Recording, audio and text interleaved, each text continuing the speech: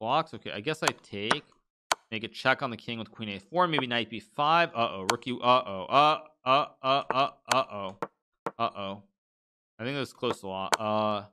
Oh, queen c4 maybe was better. Yeah. Yep.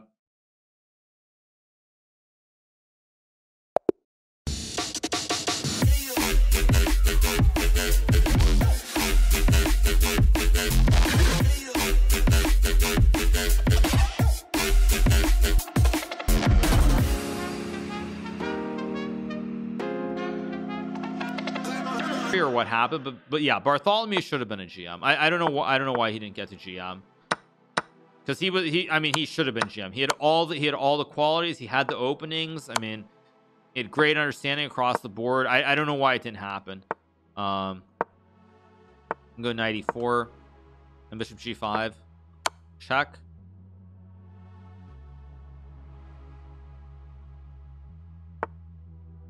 Let's take and take the bishop.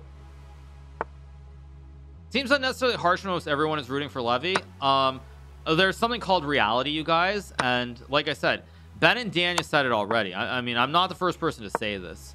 I mean, Ben and Daniel already said it. Like, it's not about like this isn't like I'm giving an honest opinion. If you don't like the opinion, that's fine. But I mean, at the end of the day, it's reality. Like, you know, it's like, you know, I'll give you another take. If someone tells me that I'm going to become world champion, yeah, I mean, there's some chance that could happen. Is it very realistic? No, it's not very realistic. Could it happen? Sure, but it's not realistic. And I'm not going to go around saying that I think I have a legitimate shot at becoming world champion when it's not. Realistically, it's not likely. Let's go. Let's just take and go queen d4. So, I mean, that's what I'm saying. Like, you guys can get mad at me all you want, but it doesn't matter whether I'm talking about myself or others. I'm just giving you an honest opinion. Yeah, I mean, you guys are acting like, you know, like, you know, I've spent my entire life in the chess world. Like, I've gone through the whole process from start to finish, you know, going from 0 to becoming master, international master, GM, top level player, like playing the candidates even. Like, I mean, I know better than you guys what is realistic and what isn't. And if you don't like it, that's fine. But I'm going to give you the honest opinion, even if it's not what you want to hear. Let's just go knight f6 and take the pawn on b2. You need to press 1 for her something. Thank you for the 4 months. Hit hitman and for the 11. Let's go rook e8 and play knight g4 here. Hit the knight, hit the rook here. Yeah, I mean, I'm just saying, like, you know, I'll give you an example. You guys should totally be all over me if I for example, I suddenly start lying. I'm like, I start saying I think I can really become world champion like in 2 years. Yes, there's some chance I could win the Grand Swiss qualifier for the candidates. It definitely could happen, but it's not very realistic that even if I win the Grand Swiss, that I'm going to win the candidates and then beat Magnus. Like, but I'm not going to pretend that like that's what's going to happen, because I'm going to be honest about it. I'm going to give an honest opinion. Let's take. Go bishop c4, queen e2, knight f3. Go here, queen e2. Would I give a stream if I qualify for the candidates? No, I'm not giving up streaming. Absolutely not. Let's play c3 and d4 here. Let's play d4 and castles. I can play bishop d3, bishop f4. I can also play knight e5 and f4 next move. Okay, I take with the pawn at bishop d3. I have c4 next move. I can also go like f4 at some point. I guess I'll just trade the pawns here. Let's go bishop g5, rook d1, rook e1. So rook e1, bishop c4. But I will say this, like, a lot of people just don't understand that chess, it's not, a lot of people who simply, because they don't have the same experience, they don't understand that it's not as simple as just studying and you'll get to GM. Like, that's just not how it works. And I mean, it's very hard to explain that because a lot of people just assume that it's like you're trying to put someone down when you're just explaining what the reality is. But isn't it like mentally you already lost before even qualifying the event? No, that's not no. What I would say is at a certain point or a certain level, the way at least that I approach it is very much I'm going into it. I fully expect to win the event. I'm gonna try to play my best. Maybe it happens, maybe it doesn't. It's an open tournament though, so it is somewhat out of my control in terms of what happens.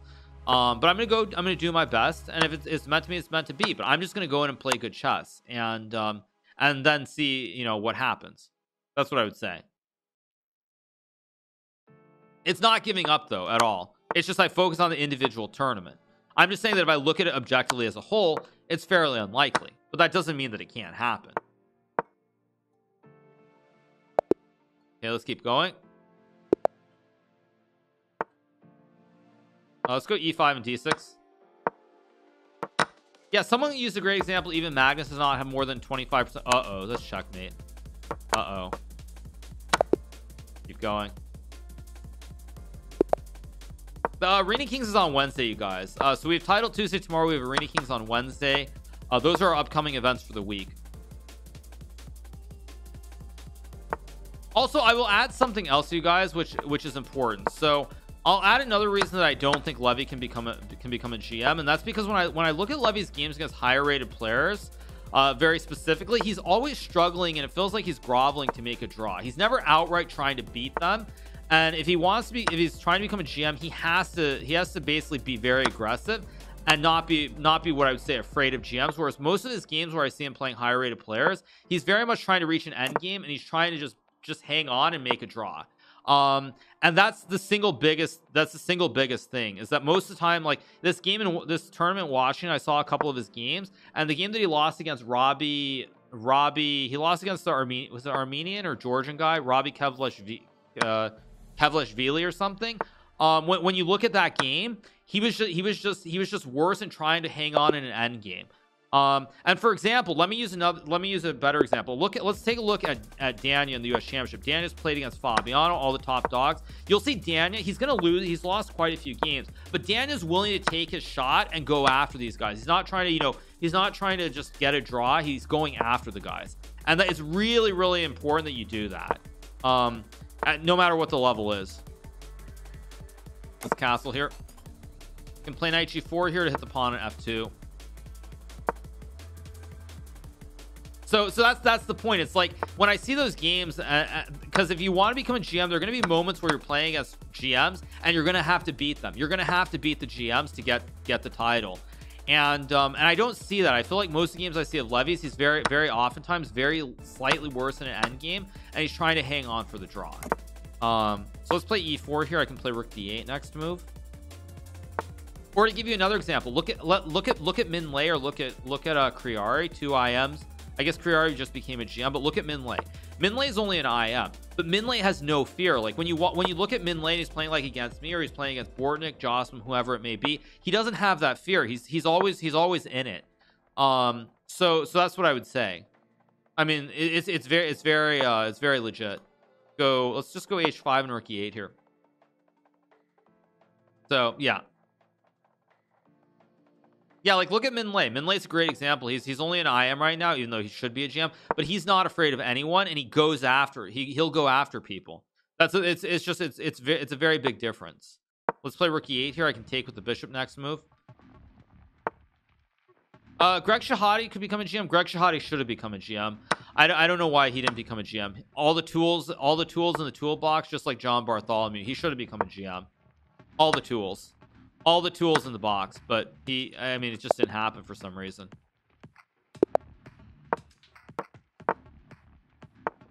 Let's go bishop c4 and d3 here. Go bishop b3 and take, and play knight e2 next move. Let's take, let's castle, play f4 here, keep it going. I'm thinking of Ortiz G for the prime. Thank you so much. Thinking of GT Mitch for the 8 months.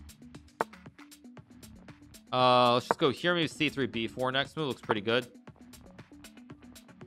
Okay, I guess I'll actually, takes was actually quite bad by me, but knight e3, d5, e5, or d4. I can also just take and play d4. Take the pawn, go c4. I'm gonna play rook d2, rook f2, rook a2, and hit the pawn on b6 here. I'll think of la for the prime. Thank you so much, appreciate it. Thank you so much. Go rook a2, hit the pawn on a7. Let's just sack the rooks here. Should be fine. Take the queen. Go here, hit the knight. I'm gonna go c4 next, which should be winning. Let's go check and mate.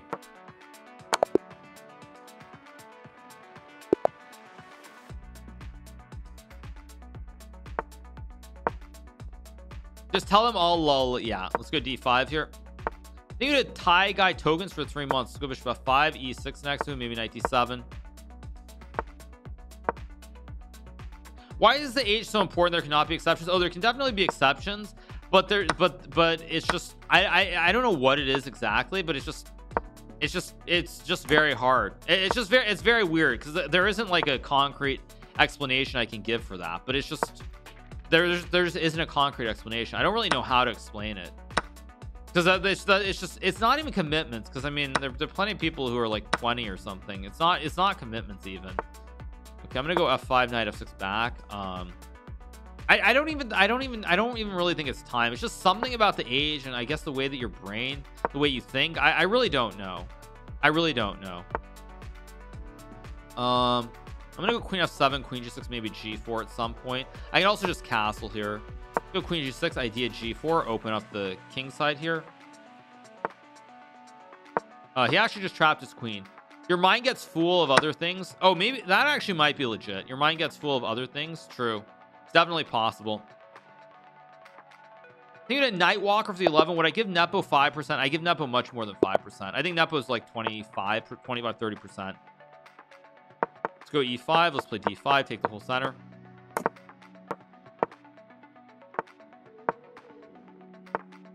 Here.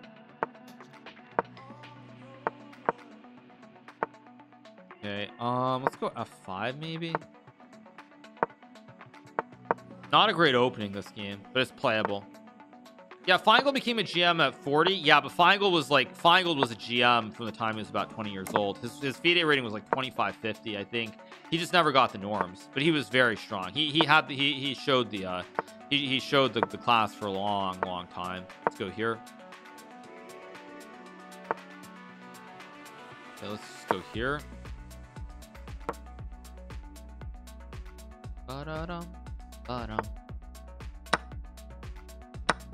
So go b5 and take with a knight. Go knight c3 next move.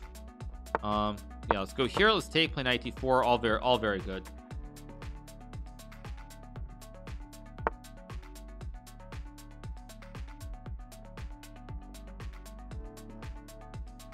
Let's go here.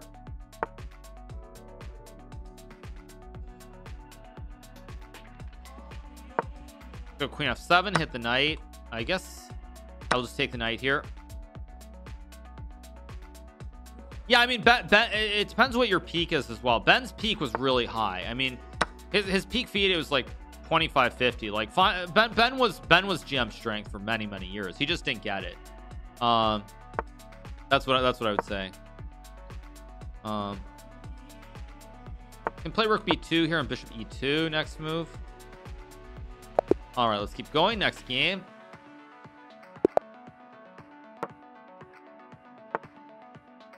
Go c5, maybe d6 here.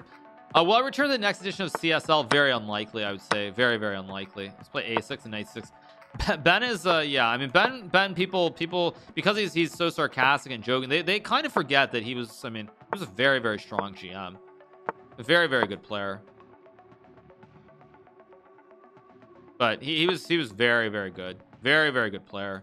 Take and go knight g4 here, just collect the queen. Ben beat Anand once. Yeah, he did. Yeah. People I think forget, or they just don't know, because I mean it was like, to be fair, Ben at his peak, I mean I remember when I was like 10 years old, Ben was amazingly strong. Like he always had this very high USDF rating. It was like 2600, maybe even a little over that. I mean very good player.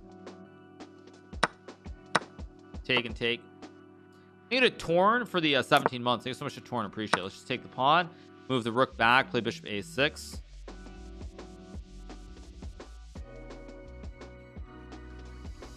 I didn't actually play Ben when I was young. I think Ben beat my stepfather in a tournament in Las Vegas, though, when I was maybe like 11 years old. I think when I was 11 years old, Ben played my stepfather in this like National Open tournament. It was some tournament in Vegas. I think it was December maybe that they played. I was like 11 or 12 though, so I do remember that game. Let's keep going. Go e4, maybe knight c3. Let's keep rolling. Knight c3, f4.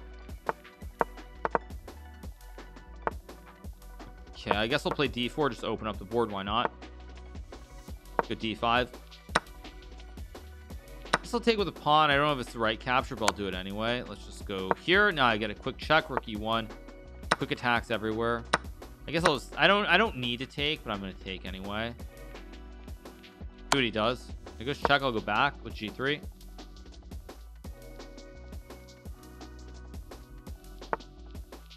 Let's go check. Blocks. Okay, I guess I take. Make a check on the king with queen a4. Maybe knight b5. Uh-oh. Rook u. Uh-oh. Uh-oh. Uh-oh. I think that's close to a lot. Oh, queen c4 maybe was better. Yeah. Yep.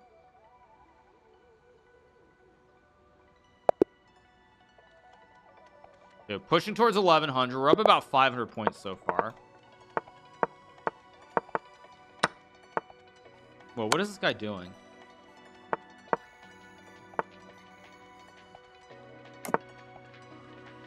Kind of a very weird 4-move checkmate idea, I have to say, to put the bishop on a7 and the queen on b6. Very weird, a very weird 4-move checkmate idea. I'm a little bit confused by this idea. A little bit confused. Let's go here. It's a little bit too slow, kind of. Normally the point of the 4-move checkmate is all about that speed. You need speed, you have to have that speed, that precision. And that's definitely not happening when you put the bishop on a7 here. Let's go check. Check and mate. Should I get elo quicker? I'm gaining close to 10 points a game.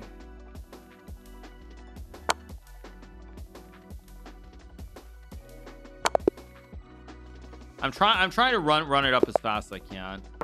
Or I didn't mean to go f6, but let's go here.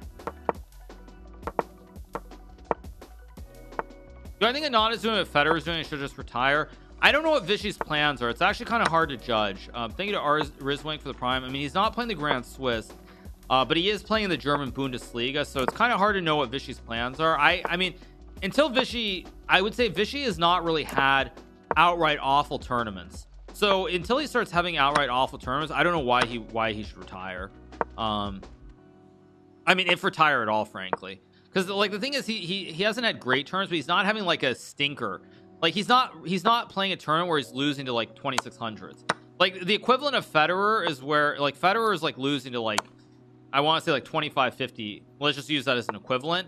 Gary Kasparov, yeah, Vichy did better than Kasparov actually. But I was gonna say, like, you know, Federer is losing to like the equivalent of like 2550s or 2600s in tennis. And Vichy's not doing that yet, so I don't see any real reason for Vichy to stop. I don't see any reason for him to. That's just what I would say. Yeah, I mean, I don't see any reason. I mean, my guess is that he's not going to try overly hard, perhaps, but I don't see any reason. Federer is 2800. Yeah, of course he is. Yeah, no, Federer is like 2800. Vichy is low key the best of all time. I don't think you can say he's the best ever because there's someone called Magnus Carlsen. So I don't think you can say he's the best ever, but I think he's probably top 5 easily. I would put him above Gary at this point. I would. I said it before, but I would actually put Vichy above Gary in my all-time list. I would put Cagnus Maltzen exactly. I would put Vichy ahead of Gary at this point. I mean, he's been better for. I mean, Vichy is 51. He keeps chugging along. Like Gary was world champion for 20 years. Yeah, but Vichy's been what, top 5? I mean, okay, right now he's not top 5 or something, but he's been what, like top 5 until like 2019 almost. I mean, like, I don't know. I mean, I honestly want to say like, yeah, Gary's world champion for 20 years, but I mean, Vichy's been competitive into his 50s. Like that's no small feat. Let's go rookie 5 and trade.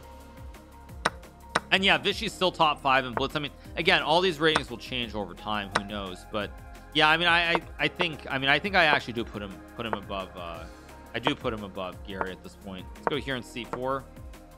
I should be winning. I'm up a pawn here, right? Yeah, I'm just up a pawn, so this must be winning. And I can actually create an outside pawn, maybe. Wait, this is. Oh wait, no, I can just go A3. He can't get in. I go A3 and he can't get in. And now I just come over and eat the pawns. Go here, close the side. Now it's just over. I take, come back. Okay, we get the win. Let's keep going.